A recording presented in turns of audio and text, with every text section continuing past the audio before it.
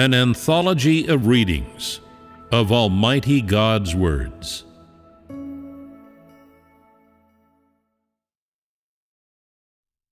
Interpretations of the mysteries of God's words to the entire universe. Chapter 26.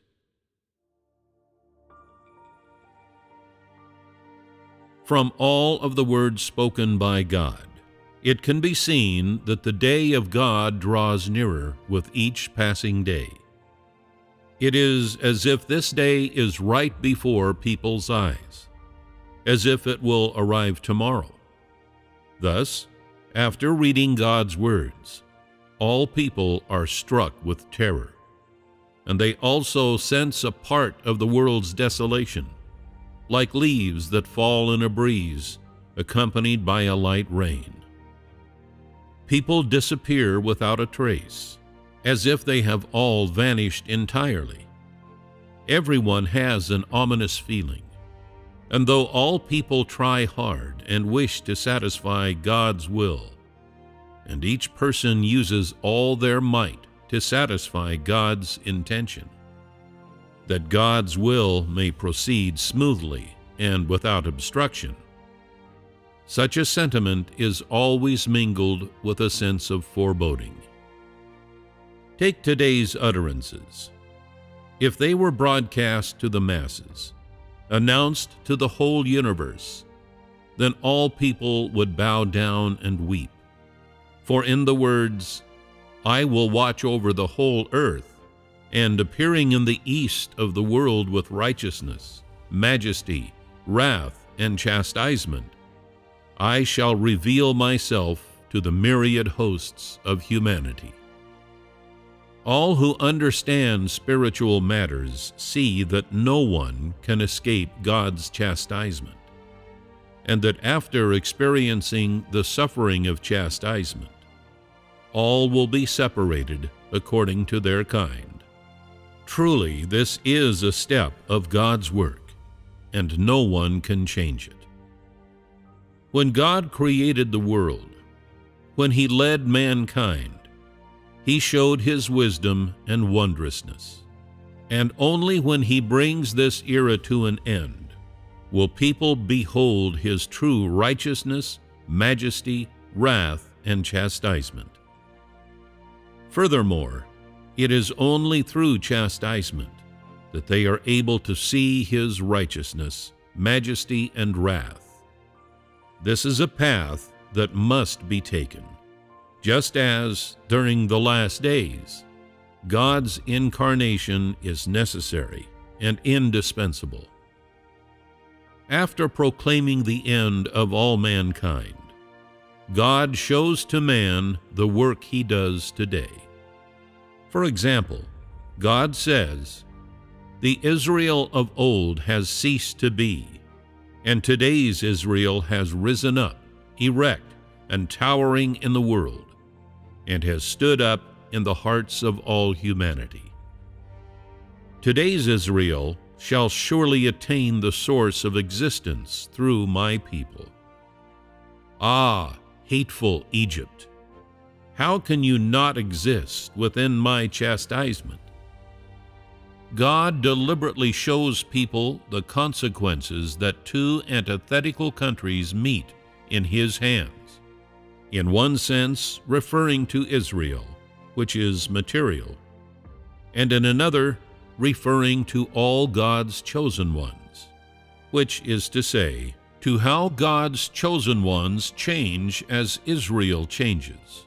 When Israel has wholly returned to its original form, all of the chosen ones will subsequently be made complete, which is to say, Israel is a meaningful symbol of those whom God loves. Egypt, meanwhile, is the representative convergence of those whom God hates. The more decayed it becomes, the more corrupt those who are hated by God become, and Babylon subsequently falls. This forms a clear contrast. By proclaiming the ends of Israel and Egypt, God reveals the destination of all people. Thus, when mentioning Israel, God speaks also of Egypt. From this, it can be seen that the day of Egypt's destruction is the day of the world's annihilation, the day when God chastises all people. This will happen soon. God is about to complete it, something that is quite invisible to man's naked eye, yet indispensable and unalterable. God says, "All those who stand against me will surely be chastised by me for eternity. For I am a jealous God, and will not lightly spare men for all that they have done." Why does God speak in such absolute terms? And why has He personally become flesh in the nation of the great red dragon? From God's words, His aim can be seen. He has not come to save people, or to show them compassion, or to care for them, or protect them. He has come to chastise all those who oppose Him. For God says, "None can escape my chastisement." God lives in the flesh, and furthermore, He is a normal person. Yet He does not forgive people for their weakness in being unable to know Him subjectively. Instead, He condemns men for their sins by means of a normal person. He makes all those who behold His flesh those who are chastised, and they thus become sacrifices for all who are not the people of the nation of the great red dragon. But this is not one of the primary goals of God's incarnation. God became flesh chiefly in order to do battle in the flesh with the great red dragon, and to bring shame upon it through battle. Because God's great power is more evidenced by battling the great red dragon in the flesh than in the spirit, God fights in the flesh to show His deeds and omnipotence. Innumerable people have been innocently condemned by God's incarnation, and countless people have thereby been thrown into hell and cast into chastisement and suffer in the flesh. This is the demonstration of God's righteous disposition. And regardless of how those who oppose God change today, God's upright disposition will never change. Once condemned, people are condemned forever, never able to rise again. Man's disposition cannot be like God's. Toward those who oppose God, people are by turns hot and cold. They waver left and right, now up, now down. They are incapable of remaining constant, sometimes hating those who oppose God to their bones, sometimes holding them close. Today's circumstances have come about because people do not know God's work. Why does God say such words as, "The angels are, after all, angels. God, after all, is God. The demons are, after all, demons. The unrighteous are still unrighteous, and the holy are still holy"? Can you not comprehend it? Could God have misremembered? Thus God says, "Each person is separated according to their kind, and finds their way unawares back into the bosom of their families." From this it can be seen that today God has already classified all things into their families, so that it is no longer an infinite world, and people no longer eat from the same big pot. but perform their own duty in their own home, playing their own role. This was God's original plan when creating the world. After being separated according to kind, people would each eat their own meal, meaning that God would commence judgment. As a result, from God's mouth came these words, "I will restore the former state of creation. I will restore everything to the way it originally was, profoundly changing everything, so that everything will return to the bosom of my plan." This is precisely the aim of all God's work, and it is not hard to understand. God will complete His work. Could man stand in the way of His work? And could God rip up the covenant established between Him and man? Who could alter what is done by the Spirit of God? Could any man at all do so? In the past, people grasped a law in God's words. When God's words are spoken, they are soon made real. There is no falsehood in this. Since God has said He shall chastise all peoples, and furthermore, since He has issued His administrative decrees, it can be seen that God's work has been carried out to a certain stage. The Constitution that was issued forth to all people addressed their lives and their attitude toward God. It did not get to the root. It did not say that it was based on God's predestination, but on man's behavior at that time. The administrative decrees of today are extraordinary, and they speak of how all people will be separated according to their own kind, and will receive chastisements commensurate with their actions. Without a close reading, no problem can be found in this. Because it is only during the final age that God separates all things according to their kind. After reading this, most people remain puzzled and confused. They still adopt a lukewarm attitude, not seeing the urgency of the times, and so they do not take this as a warning. Why, at this point, are God's administrative decrees, which are announced to the whole universe, shown to man? Do these people represent all those throughout the universe? Could God, afterward, have more mercy on these people? Have these people grown two heads?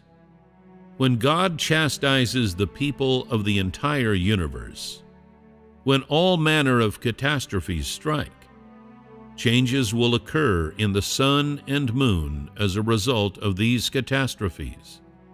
And when these catastrophes end, the sun and moon will have been altered, and this is called the transition. Suffice to say, the disasters of the future will be grievous. Night might take the place of day. The sun might not appear for a year. There might be several months of searing heat. A waning moon might always face mankind. There might appear the bizarre state of the sun and moon rising together, and so on. Following several cyclical changes, ultimately, with the passage of time, they shall be renewed. God pays special attention to His plans for those who belong to the devil.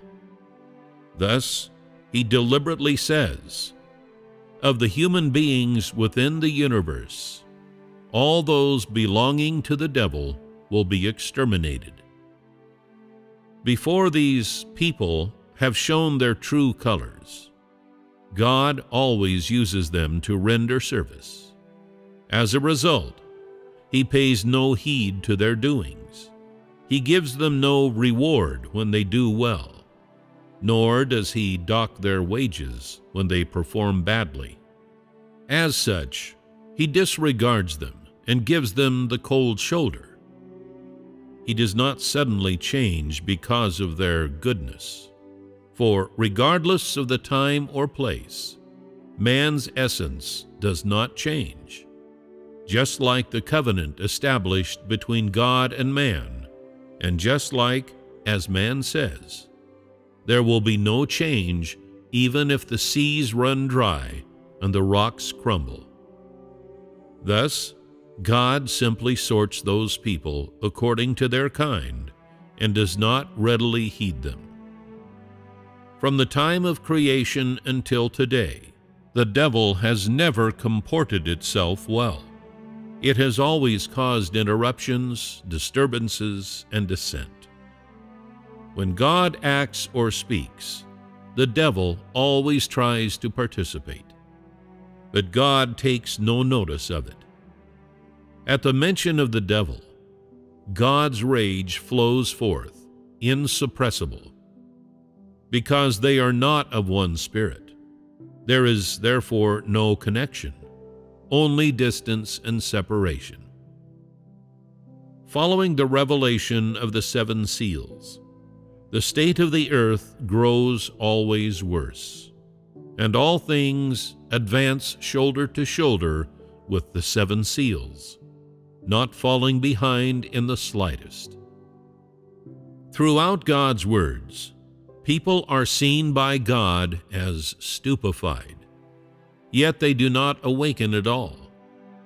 To reach a higher point, to bring forth the strength of all people, and moreover, to conclude God's work at its peak, God asks people a string of questions, as if inflating their bellies, and thus he replenishes all people.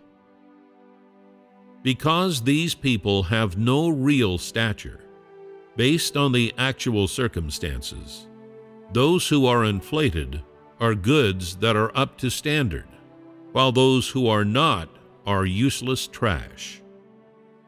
This is God's requirement of man, and the aim of the method by which he speaks.